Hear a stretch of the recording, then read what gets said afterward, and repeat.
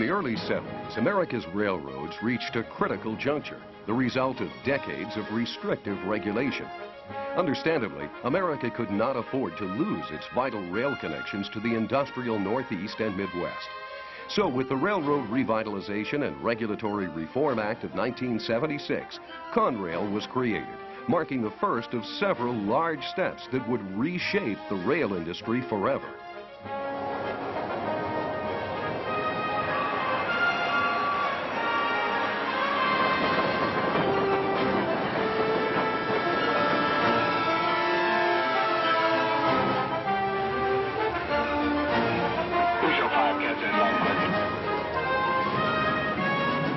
With service and systems on the road to recovery, Conrail showed promise, but a major roadblock remained.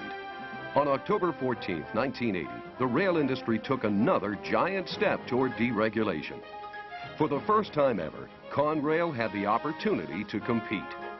And employees, in a landmark labor agreement, enhanced Conrail's chances for success.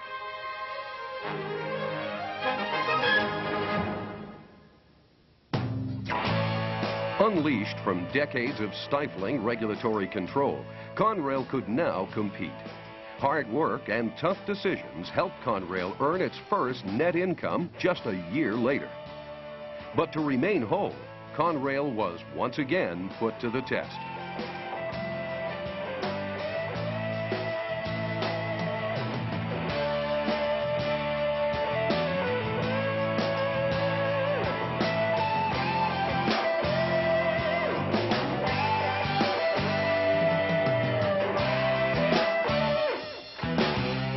Tireless initiative and creative minds turned a once-defunct rail system into an efficient, viable business.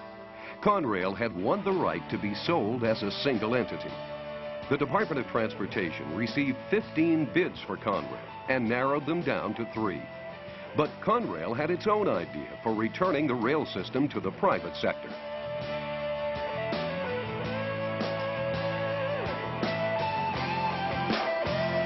Conrail, labor and management together proved their case. And on October 21, 1986, Congress passed the Conrail Privatization Act, paving the way for a free and independent Conrail. But the sweetness of victory was to be short-lived, for within the next few months, Conrail was to suffer the most tragic accident in its history.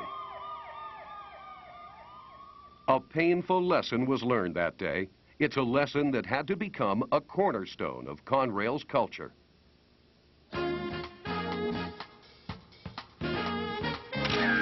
March 26, 1987 marked the largest public stock offering in American history. It also marked the official beginning of a new era for Conrail. The customer became the focus. Make the service better was an ongoing goal, which led to countless marketing innovations and new uses for technology. Door-to-door service. Enclosed automotive fleet. Rail truck transfer services. SteelNet. AutoNet.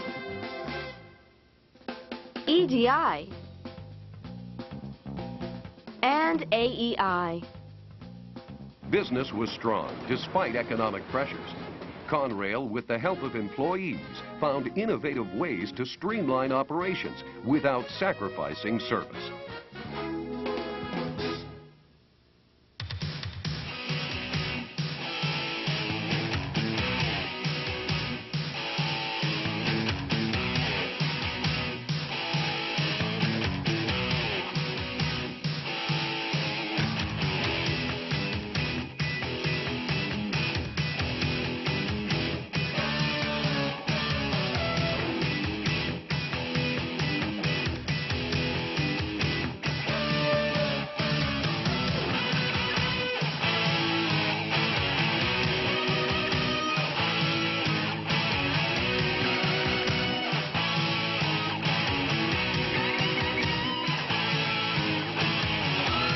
It's time for Conrail to recapture the spirit that has helped it survive through a difficult, challenging history. Admittedly, the journey has had its share of detours. But employees have always managed to keep Conrail on track. We've learned much in our 20-year history. But most importantly, we've learned that almost anything can be accomplished when we work together. Together we can. Together we will.